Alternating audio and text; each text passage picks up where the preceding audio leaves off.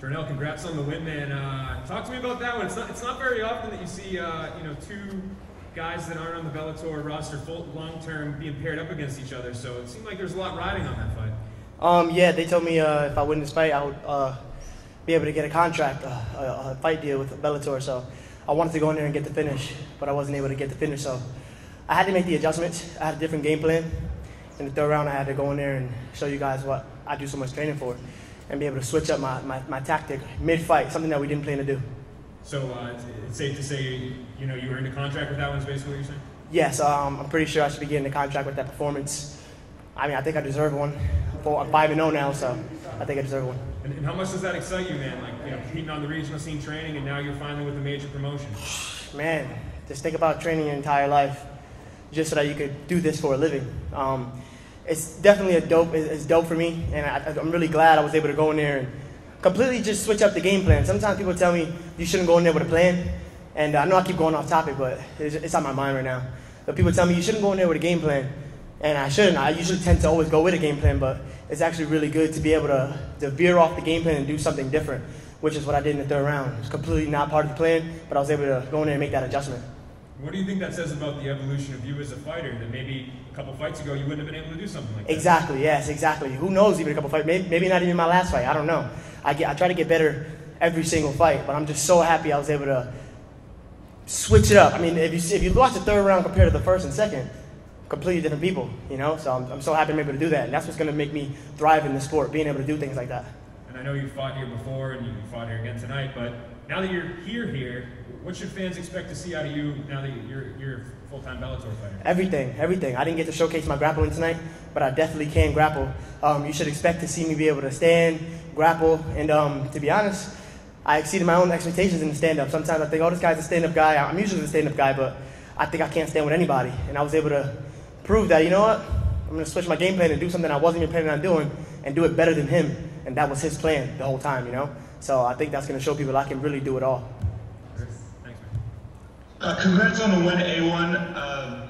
There's a Shark Tank in this division right now, like we talked about. But does a fight with Keith Lee sound realistic for your next fight?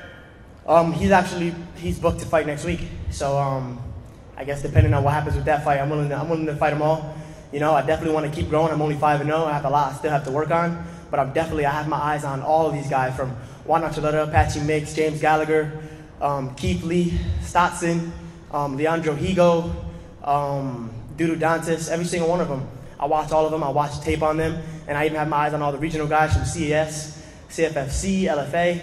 I'm watching everyone, man, and I'm continuing to develop my strategies so that way I can beat all of them. Mm-hmm. And who would you say is the toughest challenge for you in the division? The title holder, Juan Archuleta. He's able to mix it up real well. He can grapple, he can stand, he's confident. You can tell he works really hard. A lot of these guys are one-dimensional. He can do it all. I can do it all. But I have a lot I have to work on to make sure I'm ready when the time comes. Simon. Congratulations on the win, Jornel. I just want to know here, based on the opponent that you were given for this contract fight, for lack of a better word, was this the biggest win of your career? Oh, for sure. I mean, every fight is the biggest win of my career, from my debut to my first Bellator fight. Now this fight, obviously, because everything was riding on this. If I win this, I get a contract, so it was super important to me.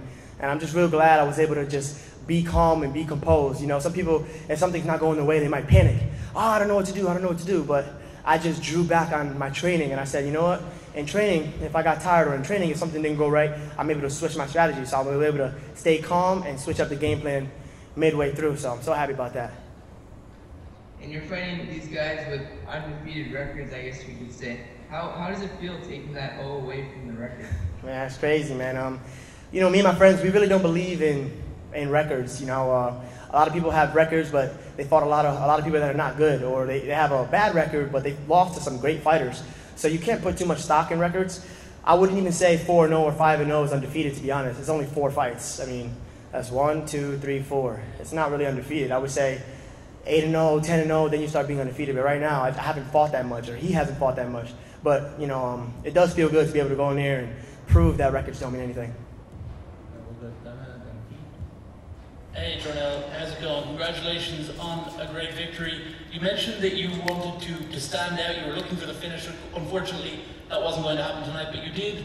You looked the part, you came in, you were flashy, you were exciting for the fans. Did you feel like that was important for getting Bellator kind of to grab their attention and make sure, you had the walkout outfit, you looked great, everything was going on. Was that important for attracting the eyes of the matchmakers and the people with the checkbooks of Bellator? Yeah, of course. I try to do everything. I try to do the walkout, the look, the photo shoot. I try to be exciting all across the board.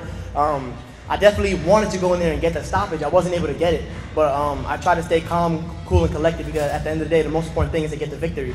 You can pretty much do whatever you want as long as you win, but if you're losing all the time, you almost can't do anything. So I try my best to do the walkout good, to do the fight good. I'm at the press conference. I try my best to do everything well.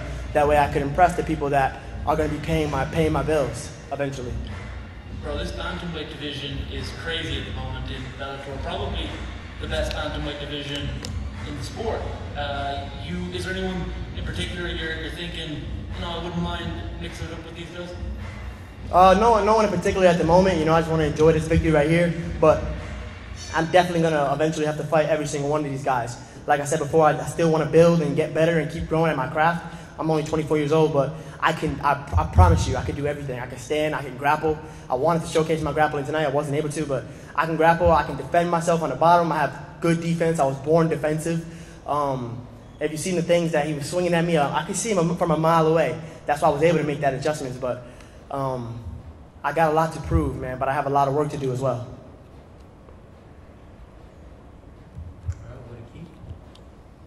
Hey, Jornel, it's Keith Schilling, your boy from Sure Dog.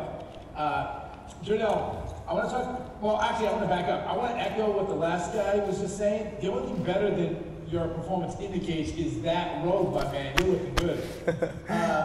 Thank you. I want to talk about your last fight in Bellator. You went against John Duma. You really flashed your stand-up in that one. And this one, you came out really wrestling head in the beginning. Was that really important to show that, you're well-rounded, that you can out-wrestle guys? Yeah, it was really important. I wanted to go in there and show everybody that I can grapple. Like, I can really grapple.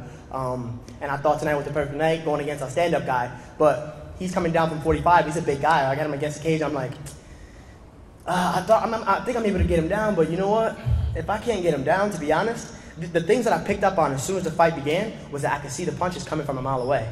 So I'm like, I picked up on those things, but I said I'm not going to veer away from the game plan. The game plan is take him down and finish him. But because I wasn't able to take him down and finish him in the third, I said, okay, I got to change something. I'm not able to take him down. So you know what? The things that I thought about in the first and the second, the fact that I could see him coming from a mile away, the leg kicks are open, everything is clear and open, I said I'm just going to go down that path because this path is clearly not available. So that was really important to me tonight to show that I can do it all. Sadly, I wasn't able to take him to the ground, but if you saw last time, I was able to prove to everybody that John Duma wasn't on my level, and tonight I did the same thing. I tried to prove that he couldn't grapple with me, but in the third I proved he couldn't stand with me either, and he's a stand-up guy, pure stand-up. Last thing I want to ask you about, my man, is in the third round, you came out, you completely switched up, as you said. You were very elusive. You were switching stances. You were like kind of freezing them with the stance switches. You were kind of English. You even started doing like a modified Philly shell going on. So I mean, you're extremely technical in the stand-up. Just give me a grade if you just on your stand-up in the third. What would you give it? An A, a B? What would you give it? I would say, to be honest, I think I did a good job based on what I was, based on the situation. Because I was going in there and I wasn't planning on using it, obviously, it wasn't as polished as it could be. It was probably a B-, because I can do that a lot better if it was the game plan. But because it wasn't the game plan, I had to pretty much pull the trick out of the hat, pull the rabbit out of the hat and say, you know what, I'm going to go down this path. But obviously, let's say if I'm doing 1,000 arm bars a day, my arm bar is going to be very sharp. I do work my stand-up a lot, but because it wasn't the exact game plan and I wasn't really focusing on it, that was just something that I always have in my bag that if I want to, I can pull out. So I'm happy with it, but I can do that a lot better. Congratulations, man. Thank you. Giancarlo.